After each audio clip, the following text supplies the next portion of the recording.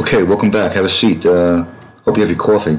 All right, so now we're going to be adding these keynotes that we're talking about the last few exercises.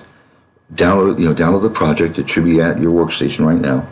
Download the project C19 sample building start or the metric equivalent and the keynote file Mara keynotes.txt from the folder for chapter 19 on this book's webpage at www.cybex.com.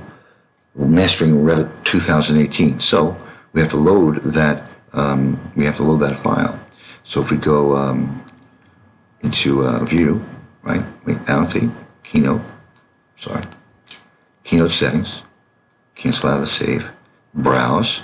Now we're going to go to where you downloaded the files, right? I downloaded mine onto my D drive, and I have it. Revit instructional files. Chapter 19 annotating, and you can see the Mara text keynotes file. Okay, so let me just get that going. I just want to read really quick ahead. This is an important note. Make sure you place them in the same folder on your computer because the path setting for the keynote file is set to relative in the RVT file, so they're going to look for each other. Open the RVT project to begin the exercise. Cannot understand keynote line 044300.82 stone masonry. Okay, well, it happens. Expand on that. Warning, Dr. Smith, warning. Okay, well, we're just going to have to let that happen because I have to find a solution as to why that's the case. But it did load, right? Let's make sure it's loaded. Mara, right? Make sure. We didn't get an error this time though. Let's try something. Give me a second. Okay, it's loaded again. I didn't get the error this time. All right, now to begin this exercise. To add the keynotes to an element in the project model, choose one of the three keynote types from the Annotate tab. Then select the object you want to annotate in your view and insert a keynote. The sequence for inserting keynotes is arrowhead, leader segment, and then keynote. Similar to placing a tag, the keynote command, even the user keynote, requires an object to be selected to start the insertion sequence. If the object doesn't have a node already defined, you'll be prompted to pick a note from the Keynotes dialog box. Figure 19.18 shows a sample to do this. And we're going to run into that. I looked through this exercise. I even opened up a whole bunch of the other ones. And some of the materials, some of the elements have keynotes assigned and some don't. What I would recommend, and this is a very good homework assignment for you, in addition to downloading this project sample file, why don't you go to the BIM object or go to a manufacturer's website that has BIM objects for sale, actual manufacturer's website that sells materials and sells components and sells assemblies, and download their BIM RFA files or their BIM project files, whatever you can find, and see, indeed, if they're adhering to the Kobe compliance so that these keynotes are already added, and then you can mess around with that. Now you'll be one step ahead of the next guy or gal who didn't take the initiative to do that. If I had more time, that's what I would be doing. As a matter of fact, you know I already do.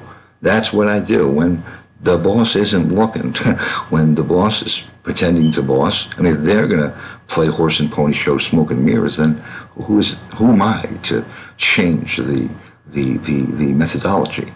Again, this is all depends on the firm. All depends on the firm. If I have the luxury of being able to learn something while I'm working, you're going to be guaranteed that that's exactly what I'm going to do. Because 9 times out of 10, people are performing a function at a firm. And if that's how they're programmed to function, is to always perform a specific function, well, then they're always going to perform that function, unless directed by an external source to perform another function. So again, just a word to the wise, you got a long career ahead of you. How you climb the corporate ladder and what barriers are in your way, and how you circumvent them to achieve whatever level it is you're trying to achieve, whether that be wealth and power, peace of mind, or just because you want to wear a really nice dress, a really nice pantsuit to a meeting. It's purely up to you. So, again, I'm going off on a tangent. I got to keep these short, right? I got to keep these short. Adding keynotes, and if I have to go part 1, part 2, part 3, I will. All right. So let's explore this functionality with a quick exercise in which you and I will annotate a detail with keynotes. Follow these steps from the project browser.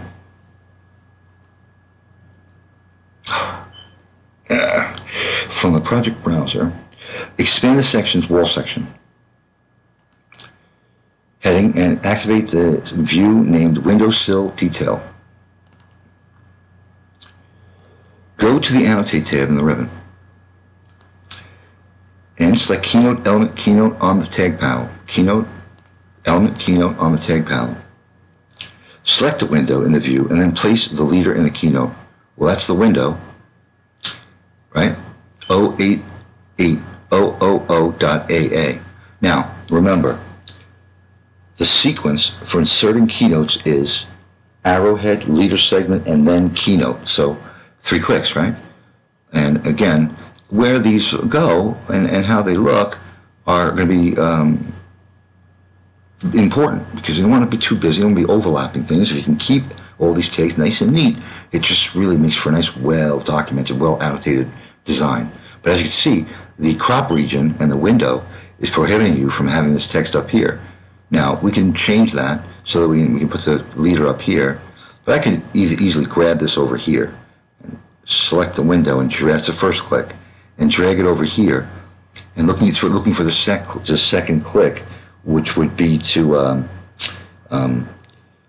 again, I just read it exactly as it says, arrowhead, leader segment, and then keynote. So the second click is leader segment. Now you can go up on an angle where you can try to keep it straight. And this is kind of tricky. If you want to just keep it straight out and have all your notes aligned on the right or on the left, and that's very, very, very neat, right? And some firms and some managers are going to insist that's the case. So if I click here, well, there it is again. There's the leader. It's the leader stop point. And the next place I click is going to be where the actual note extracts the metadata built into the component or the window assembly. So I'm going to try to keep it right where it was. Except that this one doesn't have a keynote assigned to it. So I'm going to have to do some manual data entry. Now, you'll see. No, we won't see. Go to the Annotate tab of the ribbon and select Keynote, Element, Keynote on the tag panel. Select the window in the view and then place the leader in Keynote. You will see that the Keynote has already been populated because Keynote has already been defined in the type properties for the window family. That's not the case unless I selected the wrong component, the wrong element. Now let's take a look. I don't see it, right? Do you see it? I don't see it. So let's just make sure that I selected the window. Window fixed. Window fixed. Let's take a look at the type. Nope. Yeah, Keynote's there. I may have selected something else. I may have selected the glass. Let's see here. What if I tab through here? Can I get the multiple element here? Let me see. Maybe basic wall I hit. Maybe I hit the wrong one. Let me just undo that. Actually, you know what? You could drag keynotes around by their grips to select something else, and maybe we'll get something else. Maybe we'll actually get the keynote to report. But it's making a lie out of it. So I'm just going to delete it and do it again. Keynote by element. Let me come over here. There it is. 088000.AA. Let's make sure that's the right keynote, right? So let's see here. No, that's not what this one says. 088 is a different keynote label. Hold on a second. With Keynote, you will see that the Keynote code has already been populated because Keynote has already been defined in the type properties for the window family. Well, that's one way of checking it is to select the window family. Go to type and let's look at the Keynote. 088800.AA. It's a fixed 36 by 72 window, glass pane material, glass, sash material, glass material, glass pane material, and the sash material is sash. Excuse me. So as you can see, that's populated. If it's not, then guess what? You're going to have to do it or hire someone to do it. All right, so that one is there. Now, you will see that the Keynote code has already been populated because Keynote has already been defined in the type properties for the window family. With the element Keynote command still active, which it isn't, or is it? No, it's not. With it still active, click the wood sill detail component and place another Keynote. Well, that's going to grab that. Let me see if I can take the component. Hold on. Yeah, we can get it there. Now I'm going to cut lumber. I don't see the Keynote. Hold on. I don't see, hold on a second. With the element Keynote command still activated, click the wood sill component and place another Keynote. And place another Keynote. This time, the Keynote's dialog box will appear because no Keynote was defined in the wall's type properties. Select the Keynote labeled 061100.A1 and then close the dialog box. So if I'm to select that, we said come over here, right? But see, in this instance, being that this is over here, probably be best. I don't like the location of the leader line. I'm going to get it right in the center of that piece of dimensional lumber. I'm going to get it right here, and then the dialog box is going to open it up. And wants to select 06, right? Wood and plastics, wood framing, wood sill plate, 061100, which is the one they want us to select, which is applicable. So wood sill plate, and there it is. Now, and then close the dialog box. Go back to the Annotate tab in the ribbon and then select Keynote, Material Keynote. Material Keynote. Select the crosshatch material at the right side of the wall below the ribbon.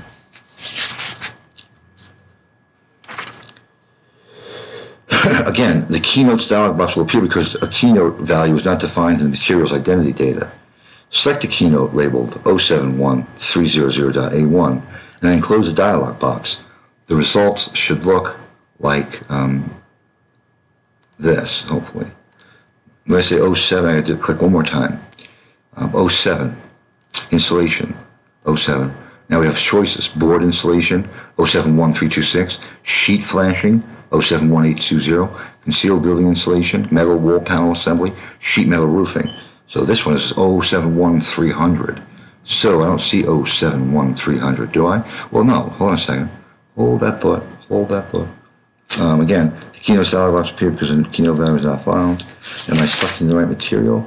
Blah, blah, blah, blah, blah, blah, blah, blah, blah, blah. I see 04. Am I in the wrong spot? Installation. Hold on a second. Division 7, installation. It does say select the crosshatch pattern, right? Well, that's not the bat installation. That's the crosshatch pattern. And it should be returning me a number that I don't see here. I see a 300 series. Maybe this was updated from 2018 to 2020. Let's just see what the note says. It doesn't give the actual material of it to make it denote what it is. You see the Keynote is actually 071300.A1, and it's, no, it's not the same thing. In any event, I'm going to click something that's similar. So concealed building installation is probably our best. Oh no, board installation. It could very well be that as well. But in this instance, I'm going to just actually. You know what? Hold on a second. Prudence dictates that I delete this and select it. Right? Prudence dictates. Let's see if I can. I want to go into this wall assembly. My best bet. Your best bet. Let's go into the edit assembly dialog box of the structure of the wall. Take a look at what it's made out of, right? Let's take a look. Let's take a preview of it. Well, as you can see, this layer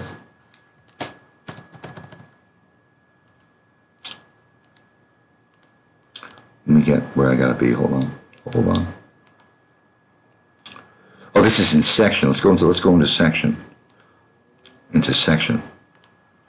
Let's zoom in here. Let's take a look here. Well, there's the finish EIFS exterior insulation and finish system. So that's about all it tells us about what the material is. Yeah, it doesn't really give us much more information. Let's take a look at this dialog box over here a little bit. Open this up, expand it a little bit. All right, so it's an EIFS exterior insulation and finish system. That's all it says. And that's this membrane, if you will, or layer of this wall section. And so in any event, this video is going long. Let's not go much further than that. Let's take a quick look again, and let's just delete this guy real quick and do it again. Let's go into Annotate, Keynote, Keynote by Material. Let's come over here and click it again. Now, all it says is basic wall, EIFS elemental stud, but that's the whole wall itself. It doesn't drill into exactly what it is, what layer it is. So we have to make a choice, right? We have to pick one of these Division 7s because the Division 7 that is shown here isn't the applicable one. Doesn't match. But then again, let's just, before we make any hasty decisions, maybe there's a mistake. But we're pretty sure that's insulation, right? We're pretty sure. It's not any of these. We know it's not a concrete layer, right? We don't believe it's a concrete layer. Saying it's a insulation layer, right? So I'm going to go with board insulation, 071326. I don't see the other one. So again, it could just very well be something that's changed in the model from when this model was uploaded to the book's companion website and to what the material actually is now.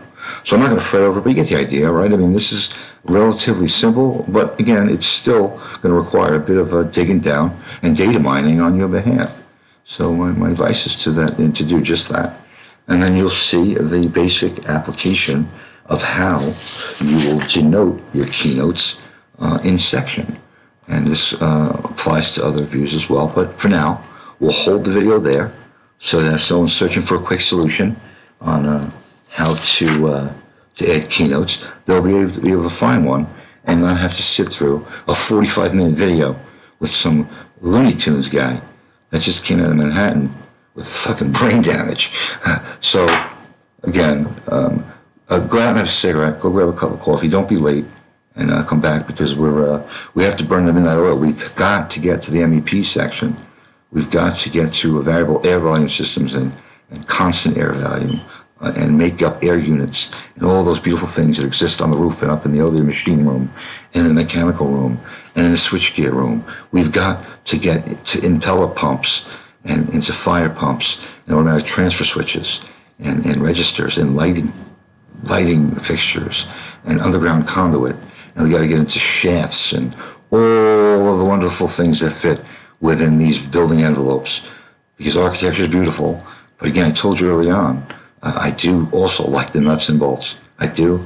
And I'm chomping at the bit to get there. So hold that thought. Go have a cigarette.